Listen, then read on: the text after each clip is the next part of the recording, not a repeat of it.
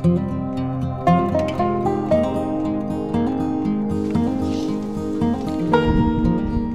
viewers. Morning viewers. Just a small job this morning. What are we doing, darling?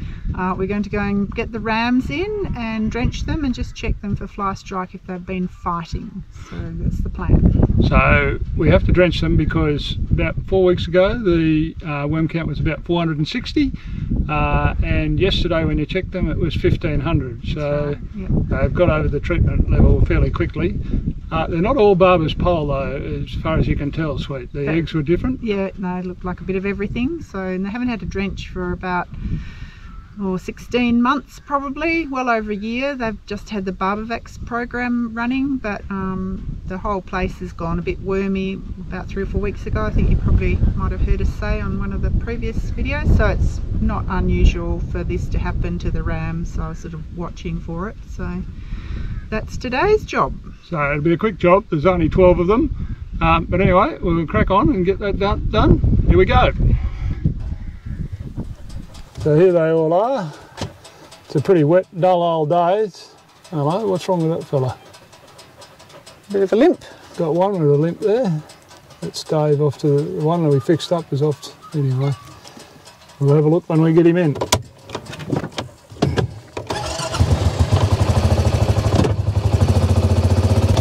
That is Dave, isn't it? Yeah, that's Dave. Oh, it is Dave. Yeah, so the one with the limp is the one that we fixed up earlier. He'll always have a limp. He's recovered remarkably well actually. Picked up a bit.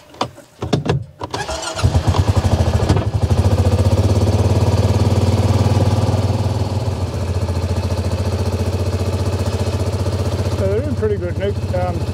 When the wool's wet like that, they always look a bit sort of how you're going, but anyway, that's all right. Good on you, Dave. Yeah, Dave led the way.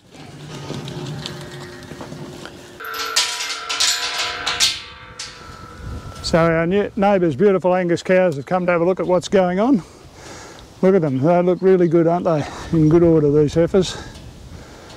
So these are actually cattle yards, but we put a rail in down the bottom so that we could also put sheep in there as well. And for small mobs like this, and it gives us a set of yards on this side of the creek, which is quite handy.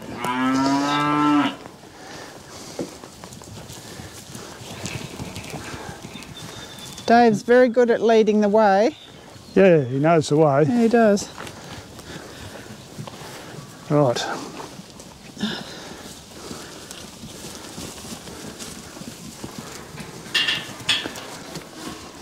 They never look good when they're wool's like that, do they? No. They look like there's any pole strike or not? This one? Can't see any. No. Yeah, that one looks. That's Dave, isn't it? He's a bit matted around the head, but he should be all right. Yeah, he is a bit. Come on. Oh, you've been fighting on your nose, Dave. You've got a big cut on it, eh? It's a tough life being back out, being a ram, isn't it? Come on. So they're only about 2.5. 2.5 to 3 condition score, so.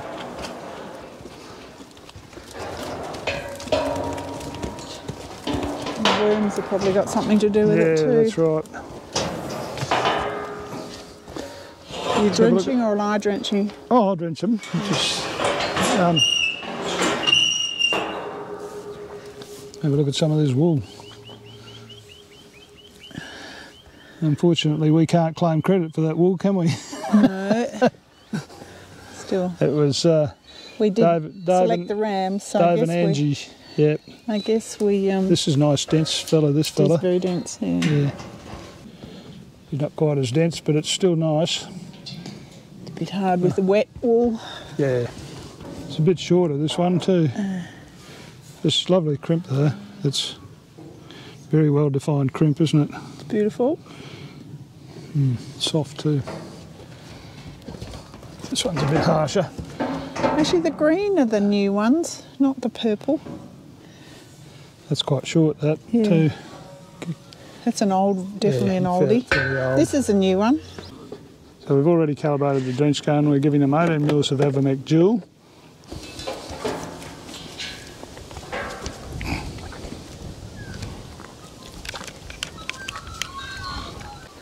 Might give those guys a... Could be a bit of strike in there. Is it? It's a bit moist. Well, it's been raining too. Yeah, I know, but it's kind of different moist. Does it smell? Have that smell? Hold your fingers to your nose, have a look, smell. No. Just give it a... I'll give it a bit of... We'll put a bit of stuff on and then click it. Yep.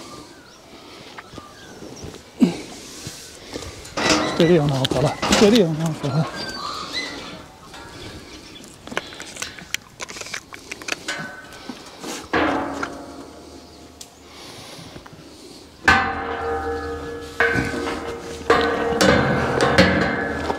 Oh, you know that it's good for you.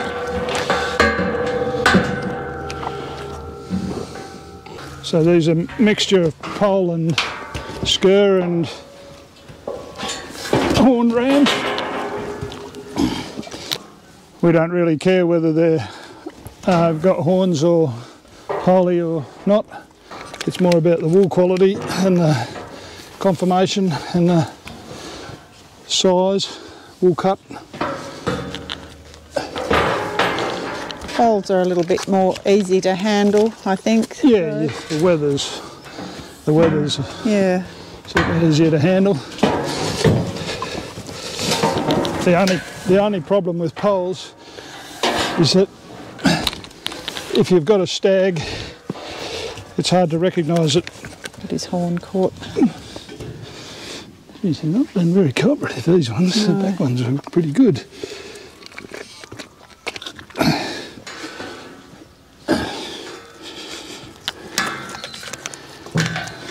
Right. Good job. Exactly. Just trying to see if I can get a look at Dave's deformed foot here. We managed. So his foot's quite deformed. It is growing again, but he'll always have a limp. But anyway, he might be able to service 20 or 30 ewes, so that would be good.